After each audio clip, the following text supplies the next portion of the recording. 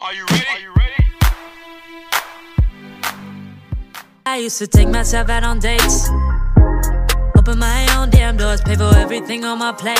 Sometimes I'd even get the steak, cause I got it like that. Always had my own bag, never needed. Hi my lovelies, welcome back to my channel. I hope you are all doing amazingly well. So in today's video, we're going to be talking about sweet perfumes for spring and summer date night edition. But before I start this video, please make sure you are subscribed to my channel. Kindly give this video a thumbs up and let me know what your scent of the day is. I have 10 perfumes here that are perfect. Actually, a lot of them are perfect for all season, but especially for spring and summer, I feel like these perfumes are going to be truly amazing for date night. So I'm going to start with a perfume that no one in my family loves it, but I love it. This is why it's important to buy perfumes for yourself, to wear perfumes for yourself. And I'm talking about Scherzo by Mila Aris. Now, when I got this perfume, I was blown away. I actually stopped a lady that was wearing it near Harrods, and I was like, oh my gosh, I have to have this perfume. And when I smelled it, and immediately I purchased it, and I do not regret it. Yes, husband, I do not regret buying Scherzo. My husband doesn't like this, but again, I wear perfumes for me. Compliments are incredible, especially from him. But there's something about this perfume that I can't get over. Now, this is a sweet oud.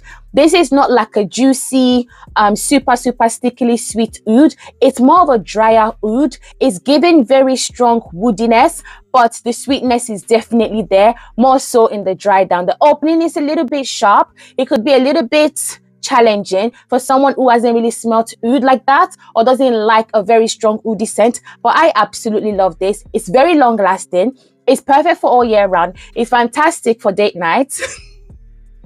And I say that because I've worn this on a date night, and my husband, he didn't compliment me, but he didn't particularly say, what are you wearing, go and change it. It would have been too late anyway because I sprayed this on, and I got compliments wearing Scherzo by Mila Aris. Lost Cherry by Tom Ford. You cannot do, for me, I cannot do date night without wearing Lost Cherry. This is a sweet, boozy cherry perfume. This is the mother of all cherry perfumes, in my opinion. There's so many perfumes that have cherry in them that have come and gone. Some are still around, but for me, I still keep going back to Lost Cherry. It's just so different to a lot of those perfumes. I definitely love it. I hate the price. I feel like this brand, Tom Ford, you need to calm down. You need to calm down. But the reason I got a big bottle, this is 100 ml, is because first I got it on sale. I got like a 10 or 15% discount, which doesn't seem like a lot. But if you know how much this perfume costs, it's a lot. And I got a good discount. I got 100 ml because the longevity on this is not amazing. It's better over time because this has been in my collection for a while. It's macerated. I get a lot of booziness from this perfume that I really love. Now, Lost Cherry is one of those perfumes you can wear all year round. Don't run out and buy this if you've not smelled this before, which I don't know who hasn't smelled Lost Cherry before, except for babies and kids. But then you never know, their parents might wear Lost Cherry. But I feel like it's such a popular perfume. It's been around for a while and people still speak about it till this day for a reason. I love it. I will recommend it 100 times over for date night. So once again, that is Lost Cherry by Tom Ford. Next, we have Sticnina by 𝐏𝐞𝐫𝐿. Now, somebody reached out to me, I want to say about a month ago, asking why I've not reviewed this perfume, why have I decluttered this perfume. But by the way, I am going to have a declutter coming very soon because I actually rearranged some of my perfumes and I realized I've not reached for so many perfumes in so long, and it made me wonder why I still have them in my collection. So I'm definitely going to do a declutter maybe in the next couple of weeks, so stay tuned for that. Now, I still have this perfume and yes, I still love it. And no, I'm never ever going to declutter this perfume. Now, this to me is a tropical passion fruit, sweet and fruity perfume that has an amazing longevity. I'm talking a whole day. You are going to smell yourself. People are going to smell you. It is perfect for date nights on the beach. It's perfect for date nights in the park. You can go dinner wearing this perfume. I think it's so beautiful. But one thing I will say is when I go on dates and it's to a restaurant, I tend not to overspray my perfumes because sometimes if your perfume is too strong, it can really mess with your nose when the food arrives. Because for me, I want to smell the food. I feel like the pleasure of eating pleasure. I feel like it comes from the smell of the food, like when it's presented to you and it's hot and you just kind of smell the aroma. I don't really want that mixing with my perfume. So if you do go on a date night, I go heavier on the lotions and the oils, and then I just spray perfumes, not too much. I still spray down, trust me, but I don't overspray when I go on date nights. That is like a dinner-based sort of date nights. But on other kind of dates, I definitely would wear this spray down head to toe, literally head to toe, and it lasts me such a long time. It's a compliment magnet. It's a beautiful perfume. I highly recommend it. Next, we have a brand new bottle of Vanilla 28 by Kayali. You guys know I've been bringing out the empty 100ml bottle of my Vanilla 28 because I love this perfume. I wear this perfume almost every day. I layer this perfume with everything. I wear it to bed. I wear it everywhere. It smells so good. It's a vanilla brown sugar, super sweet and addictive perfume. This is not a boring vanilla. This is not giving you vanilla sex by Tom Ford. That perfume, oh, it's enough for me. But anyhow, Vanilla 28 is so amazing. Kayali have a new release out, which I'm just waiting for. I think it's dropping on the 4th of May. Yes, best believe I'm going to blind buy it because I think it's called Vanilla Rock Sugar 42 or 48. I'll leave a picture on the screen as usual. I think that perfume literally screams me, and I feel like I'm gonna get 100ml of that because I just know already that I'm going to love it. Anyway, let me not speak too soon, but I'm definitely gonna buy the perfume. I'm going to review it honestly, as I always do. But anyway, back to Vanilla 28. You guys already know this perfume. It's probably one of the most popular perfumes on social media in the last 2 to 3 years. Like, I don't know anyone that does not have Vanilla 28 in their collection. It's just simply likable. It's easy to wear. You don't have to think about it, and it's also perfect for all year round. So that is once again Vanilla 28 by Kayali. Next, we have a Baccarat Rouge 540 V Extrait. Now, I love Baccarat Rouge 540. The DNA is everything. I still see people go for this perfume and say that it's so common and all of these things that people say. It just irritates me.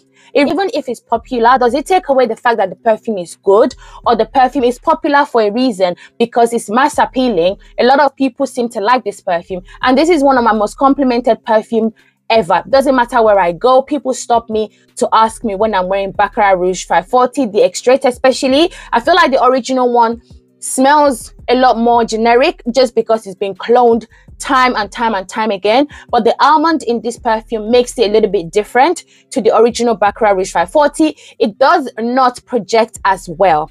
Doesn't project, but this lasts for a very, very long time. It smells so addictive, so sweet. I will always buy this one, but I will be honest, once my Baccarat Rouge 540 is done, I won't repurchase that, but I will repurchase the Extrait version because it just smells a lot more refined. It's definitely different to my nose anyway, and it layers with everything. Literally, it layers really well with a lot of perfumes in my collection. I will always recommend this perfume. I really love it. I don't feel like any clones has quite done it in this way, in my humble opinion. So that is Baccarat Rouge 540, the Extrait. The next perfume is Pink Me Up by Atelier des Ors. Like, just peep this bottle, guys.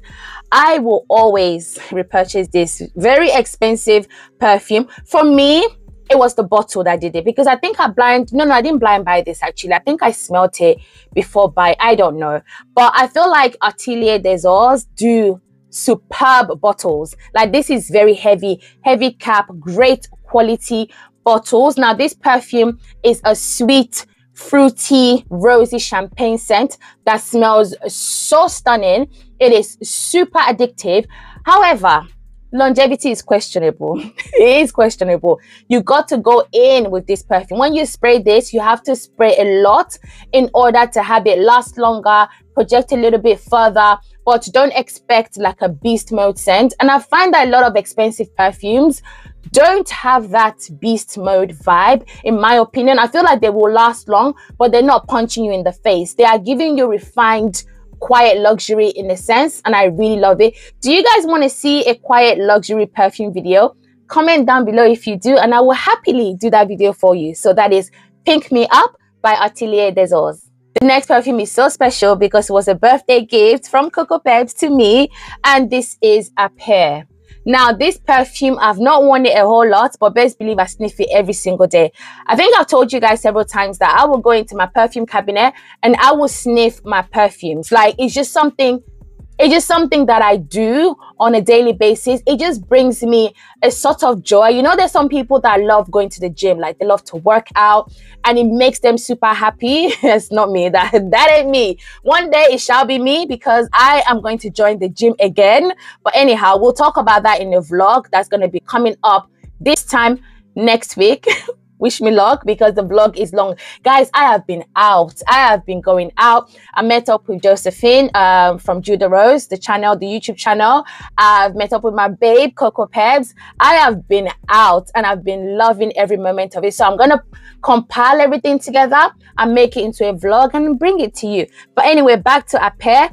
This to me is a very fruity green apple, pear and caramel. It's so me. It's so me. If you're looking for the ultimate fruity perfume that smells sweet and not cloying, it's super smooth to the nose, it's a compliment getter, it's a feel-good type of perfume, check out a pear. I really enjoy this perfume. Longevity, I want to say, is about average. You're getting maybe 5 to 6 hours, which is perfect for me. I don't need it to be a complete beast mode. I can carry a decant with me and reapply as I wish.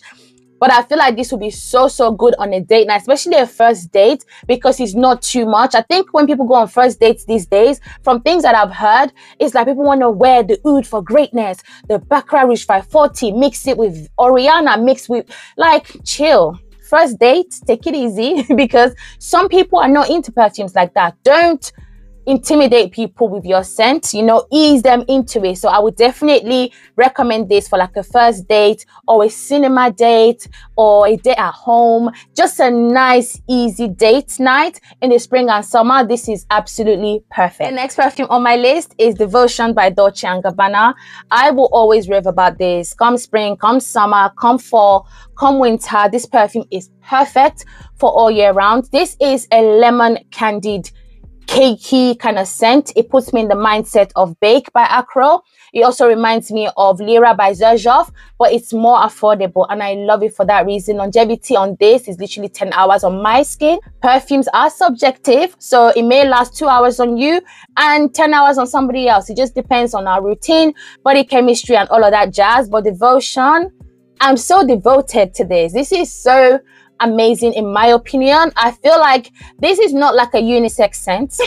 Definitely not. This to me is a strong womanly perfume for someone who just wants to flirt. You just want to flirt and you just want to have like your nice cocktail and talk to people. You're outgoing, your personality is just so infectious and you smell like this perfume right here. So this is Dolce & Gabbana's Devotion. So the next perfume on my list is Johnny by SORA DORA. First of all, this is a must-have. Now, this is a gourmand and I know a lot of fragrance reviewers may not reach for this time of the year, but I would. I live in London. We get very dodgy weather all the time. It's not always, everyone's spring is different from ours, so I would wear this all year round in the UK. Now I feel like this is perfect for date night because it's like a sweet and savory type of scent.